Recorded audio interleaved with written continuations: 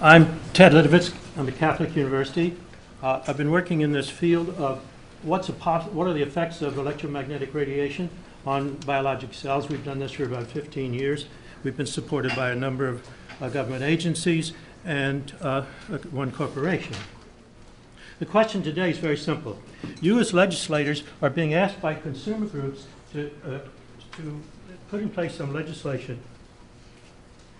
They're concerned. They're worried. The real question is, are they irrational?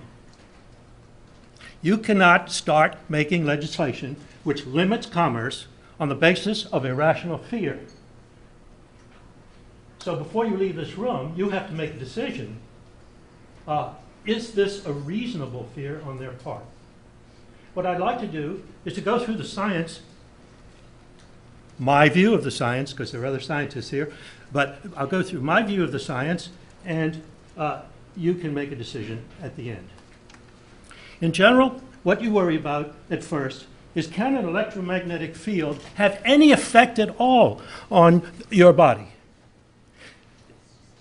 The sunlight has an effect on your body, but it's not going to kill you. So just because there's a biologic effect doesn't mean that there's a health hazard. Then, after you find biologic effects in the laboratory, you have to ask the question, are there health effects? First question is, have any electromagnetic field effects been seen for non-thermal radiation? Now, what you're asking, why is he worried about non-thermal? Because the standards that protect you today are based upon the heating of the tissue. That's your total protection. If there's any effect out there that can cause a biologic effect on your tissue that doesn't heat it, if it's at levels well below the energy necessary to raise the temperature several degrees, you have no protection by law. So it's an enormously important issue. Are there any non-thermal effects?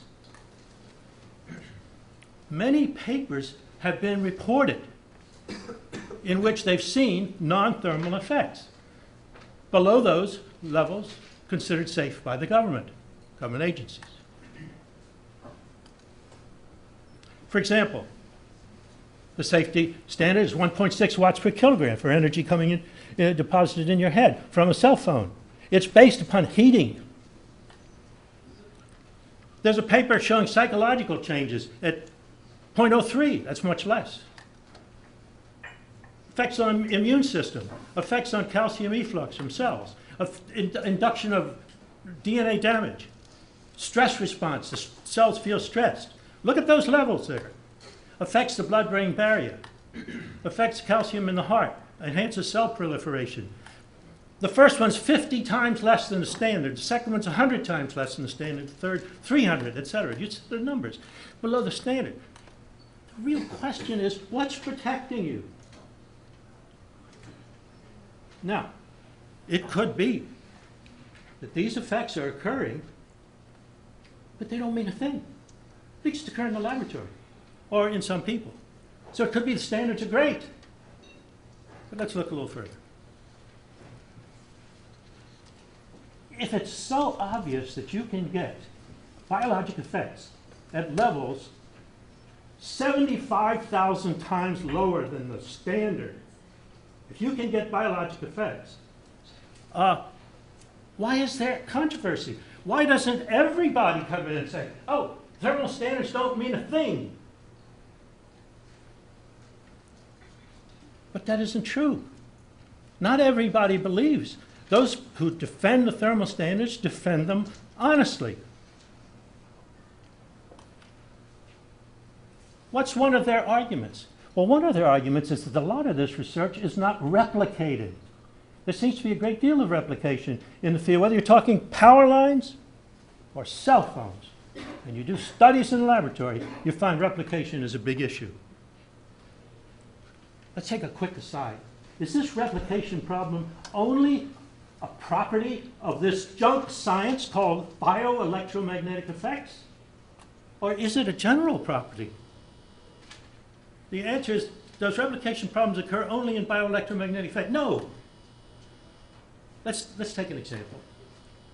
We take an unknown drug X. We study its effect in Norway rats. We ask, are these rats born deformed when this drug is put into them? And we do an experiment. 60% of them are deformed. You never let that on the market. But somebody else does an experiment, and none are deformed. It's a lack of replication. So what do? Today, in the bioelectromagnetic field, if something's not replicated, the answer is the people who got an effect are incompetent. Standard answer. Those who see nothing are competent. Science is divided down the middle. You guys are competent because you don't see a thing. It turns out this experiment was done in one laboratory. There are two strains of the same rat. There was only a slight genetic difference in the ability to handle the drug. The drug is called thalidomide. And 10,000 kids who were deformed wished that the replication issue had been studied more carefully.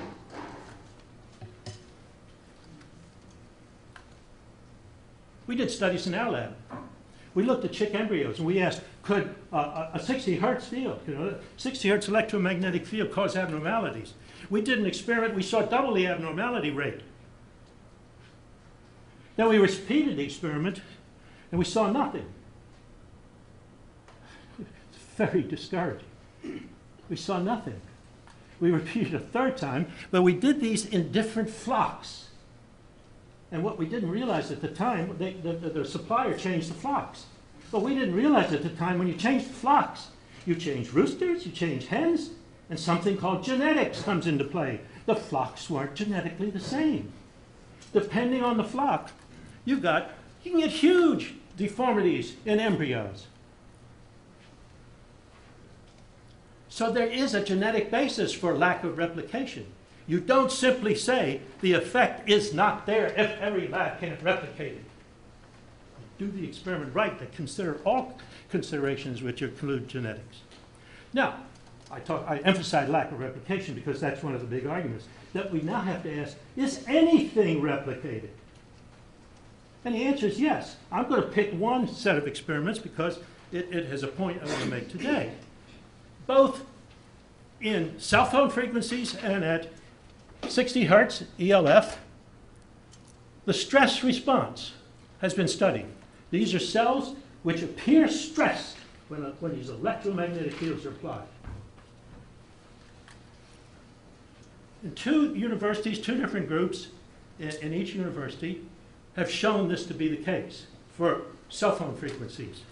In 4 universities, at 60 hertz, this has been shown to be the case. And what we have found is that every time we see something at cell phone frequency, we see them also at power, 60 hertz power. And we use the data back and forth, one to support the other. So what does it mean that we've induced a stress response? What do you care? Is this just like sunlight? You get a little warm, not a problem. We'll come back to that. But let me summarize the argument. The argument is that your standards are based on only heat can cause damage to you. You need to put your head in the microwave oven. That causes damage. But what we've discovered, and not just my lab, is that there's information sent to a cell. Information which is signal, which turns the cell on and causes it to do something it wouldn't normally do. You don't have to heat it to stimulate it with an electromagnetic field.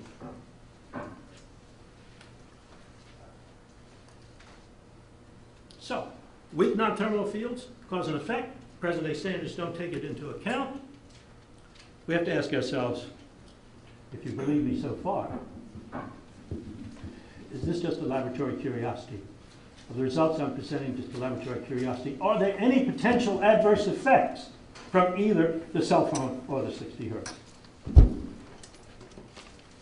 Well, here's an example from Professor Henry Lai at the University of Washington, where he looks at DNA.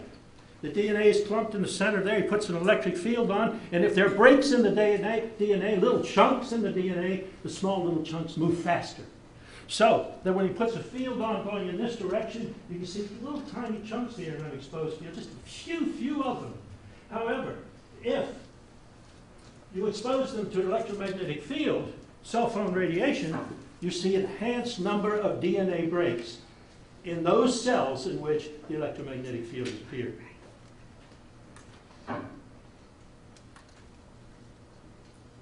Just in June, 2 statements were made that are crucial. For the first time, an international agency has stated, the International Agency on Cancer Research stated, that power frequency magnetic fields are possible carcinogens. That's a strong statement, the word possible. It's very strong because EPA tried to make it for years and was never allowed to. This is a little story here. This statement is based upon research that was just published four months ago, in which 10 labs got together on all 10 epidemiologic studies, which included a study by NIH, which 2 years ago told you, the public, that there was no problem. Published in the New England Journal of Medicine, special editorial saying, this is no problem anymore. 2 years later, quietly, because I didn't notice it in any newspaper, the first one was, everybody realized NIH didn't treat the data properly, and what they found is if you separated out those with slightly higher magnetic fields, you got an excess amount of leukemia in children. Is the public going to trust? If NIH comes out and publishes, we know there's no problem, and 2 years later, quietly, there is a problem. Hardell and Mild just came out with a second paper. The first one was funded by someone here, actually, Carlo. But the second paper, which says that if you use a cell phone for 10 years, you saw a 77% increase in brain tumors on the side of the head where you used a cell phone. What they did for the first time was to separate out heavy users, long-time users, from just anybody who went in and bought a phone at Radio Shack and put them into the epidemiologic study. It takes time for a tumor to develop. So, weak fields cause effects. When are they adverse and when are they beneficial? This is important to me because most of my lab is working on the beneficial effects. These same effects that one might be concerned with when you're around an antenna radiating 10 megawatts, these same fields can be used to treat cancer, if used properly. The same fields that can cause adverse effects can cause good effects. Advil is good for you unless you take 50 a day. Everything's a poison. Spinach is a poison. You can quote me. It's got enough oxalic acid, you take 10 pounds a day and you will be sick. This was first stated in the 15th century. My lab is up to date. Okay, see all these effects, and we summarize broadly what might be happening, what might connect the fields and potential adverse effects. We know. Remember I showed you a slide about stress. I showed you all those labs that showed stress, that stress cells. Let's see the effect of the stress. These fields can alter the levels of protective proteins in your body. They're known as stress proteins. These protective proteins, in a cell, you have a protein which functions. If a stress comes along, you can cause the protein to be damaged. Because it's damaged, a signal goes out and these protective proteins come along, refold it, and give you a functional protein again. All day long, 24 hours a day. These proteins are protecting you. Now let's see. What would happen if we stress and turn these proteins on? Such as, let's say we just put a field on, which does stress them. we induce stress proteins, and that protects against subsequent stresses. We are using electromagnetic fields to protect against the damage due to a heart attack. As soon as you feel a chest pain, we turn these on for 30 minutes, and we have twice the recovery of our chick embryo hearts. We feel this will be used in the future. The fields are good for you if you get one exposure. But too much, for example, repeated exposure, turns down these protective proteins and increases the damage from subsequent stresses. Repeated exposure to the brain puts you in a condition that if you do have a stroke, you're going to have far more damage if these proteins are reduced in their concentration. Here's the experiment we did. You can tell in a live chick because its blood is red, its heart's beating. You can tell a dead chick embryo because its blood turns blue and its heart's not beating. Hey, it's the kind of simple-minded experiment I like to see. It's alive or it's dead. So we simulated heart attacks, and what we found is, by putting them in argon, in a lack of oxygen, and what we found is that if we gave it one 30-minute exposure, we could double the survival rate practically, whether we use 60 hertz ELF or whether we use radio frequency cell phone radiation. 30 minutes of a cell phone radiation on your heart when you feel a heart attack is great for you.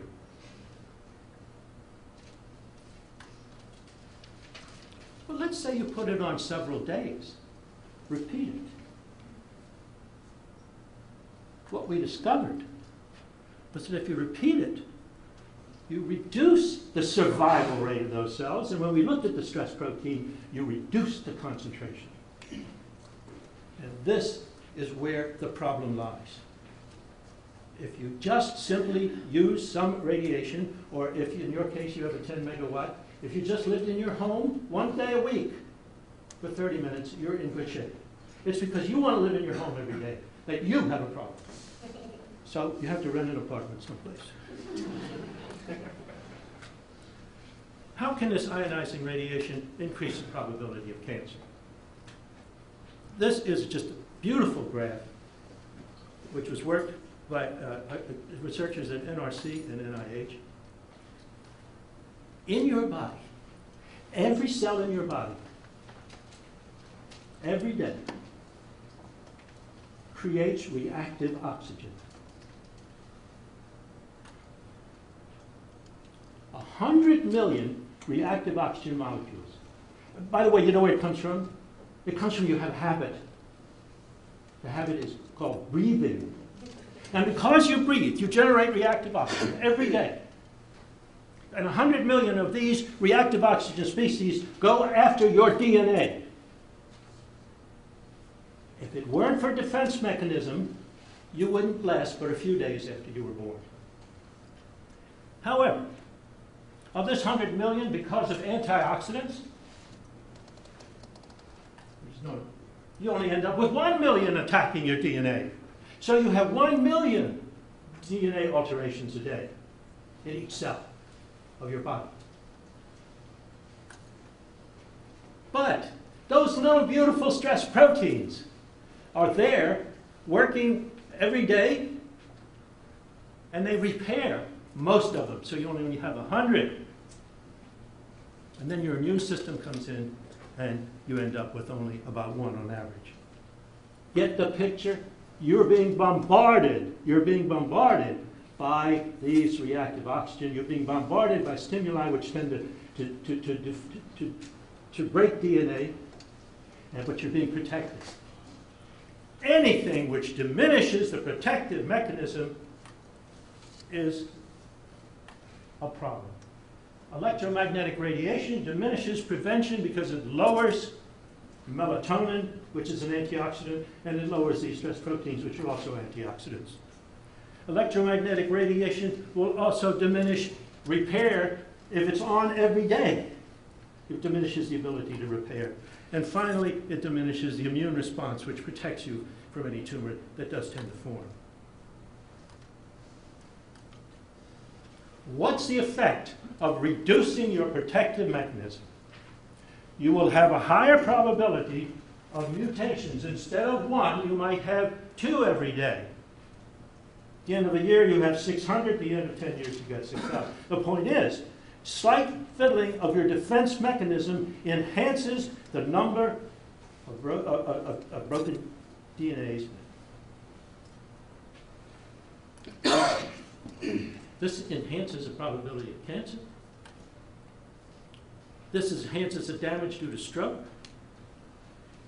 It enhances the effect of Alzheimer's because those same proteins remove the plaque as it's formed.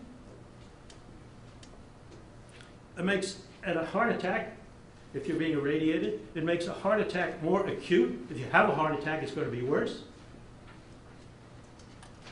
The last thing up there is an interesting point. Every day, if you continually use a cell phone, and you continually accumulate these broken DNAs, you are contributing to aging. That's what happens to you in life. As you get older, your DNA is much more defective than that of a 10-year-old. And the reason you get frail is you can't handle disease as well.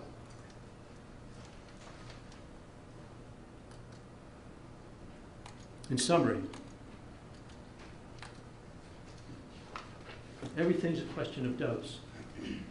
To protect the public health, we must determine the allowable dose for each of the above conditions. I'm no lawyer, but I do know this, that if you're going to preempt a piece of property, if the government is going to preempt it, and say, I can do what I want, maybe it has the right, because it's for the greater good, but it also has responsibility to know what it's doing to those who are around that preempted site. And preemption should not come before it fulfills its responsibility to understand what the effect of that site